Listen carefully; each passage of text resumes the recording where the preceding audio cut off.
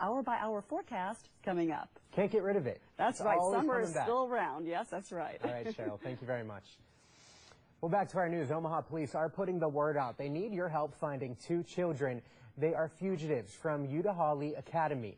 They are 16-year-old Molly Tyler and 15-year-old Asia Bolding, both of them pictured right there. Police are telling WWT6 Crime Stoppers that the 2 assaulted an employee at Udalhali, stole her credit cards, and then fled. If you do know where they are, call 911 right away, or you can call Crime Stoppers. That number is 402-444-STOP.